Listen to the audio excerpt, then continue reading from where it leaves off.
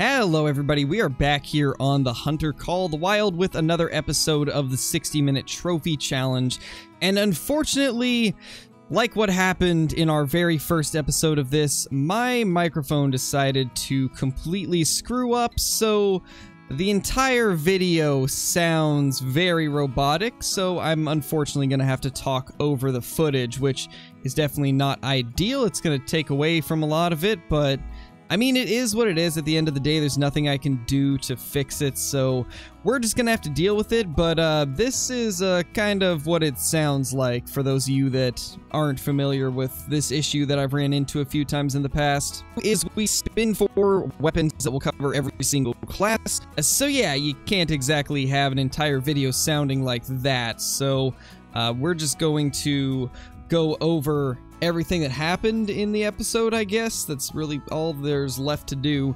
But basically, if you guys are new to the series, we spin a wheel for weapons that cover every single class, and then after that we spin for a map, not including any maps that don't have a lot of servers up or that we have specifically taken off because they usually are uneventful. Stuff like Hirschfelden and Medved we don't have on the wheel because both of those maps always end up being extremely boring, which makes for an unentertaining episode. But anyway, let's go ahead and show all the different spins. So we got a few weapons that we have not really used too often. One of them being the 44 Magnum and the compound bow, which made it interesting for pretty much anything above class 3. So we were using some guns that I've just never really used for these types of species, which made it very interesting. And you guys are gonna see why it was really interesting the further we get along in this episode. But after we went ahead and spun for all of the different weapons, we went ahead and did a spin for the reserve, and ended up getting, as you guys can see, Vurhonga Savannah, which we have only got once in this series, and the one time we did get it, we managed to find a Diamond Kudu, so it ended up turning out pretty well for the most part. After we rolled for everything, we jumped into the game, and unfortunately it took us half an hour to find a good server that was actually worth staying on, which is, I think, by far one of the longest amount of times it has taken us to actually find a decent server in one of these episodes. But when we did finally get into a good server, man, it was insane. We had a little bit of issues at first running into a couple bugged Cape Buffalo, and then after we ran into those, I left that server, joined this one, and man, it was just good stuff everywhere.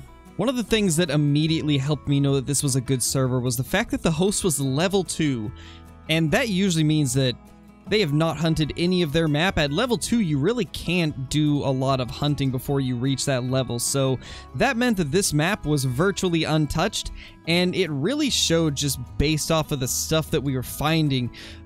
Just the sheer number of high-end trophies was just off the charts. Like, more than I've seen in quite a while for, like, one specific species, which, on this one, it just happened to be the Gemsbok that was giving us just insane amounts of high-level animals. And a couple of these Gemsbok that we ended up finding in these herds were pretty much guaranteed diamonds, because when you look at them, a lot of the times you can tell just based off of the thickness of the horns. And this guy right here was actually a guaranteed diamond, as you can see by the score estimate of 339 at the very minimum. So the second I spotted this guy, I just knew that we had already completed the challenge with 15 minutes left, which was such a nice thing to see because of the fact that we've had some trouble completing the 60-minute trophy challenge in quite a few of the episodes. I think we've failed more than we've completed, so seeing one that's a guaranteed diamond was really, really nice. Now, it didn't take long for us to get up close to this guy and be able to take a shot on him, so that was another thing that was pretty fortunate for us, because sometimes it can take quite a while to get close with a handgun. But once we got him in our sights, we lined up and took the shot on him for a perfect double lung, and I think liver too, but he died off a lot faster than I was expecting from a 44 Magnum. It's typically not the strongest caliber on Class 8 animals, but it actually did okay on the Gemsbok, And then right here, we're actually looking at another one of the herds that had a pretty decent sized level 4 that we will end up taking a shot on later in the video. But now that that level 4 is down, let's go straight up to it and see what it ended up scoring. And this right here is what I mean by being able to immediately tell that it's a diamond. Just look at the thickness on those horns of that 350 scoring diamond. It's honestly a huge difference between the ones that make it and the ones that don't make it for level 4 Gemsbok. You immediately can tell the difference because these are much thicker, and getting a 350 scoring level 4 is a really nice thing to see, especially in a challenge like this where we've had so many failures in the past. As I was saying earlier, it was nice to finally get a guaranteed diamond in our sights. And man, this was an awesome one to do it with. It wasn't quite into that max weight estimate, so it was probably, I would imagine, really close. Like, it probably would have scored really high if it had been like 2 kgs more in weight. But now that we had took that guy out, we got lined up on this second level 4 Gemsbok. Now this is one that has the thinner horns, which you can't really see too well from the little look that I did give you guys of him, but this one did have much thinner horns, and so therefore I was pretty convinced that it wasn't going to make it. And unfortunately that shot that we took there did not hit vitals. I'm pretty sure that it was a little bit high. We were taking the shot from about 120 meters, and the max zeroing distance of the 44 is 75 meters, so it was a bit of a risky shot. Didn't quite pan out, but I mean, it is what it is. Wasn't that big of a deal since that one was not a guaranteed diamond, and I don't even think it had a chance of making it. But the one that we're looking at now does have a chance of making it, and it is the thicker horns, so we needed to get this guy to stop.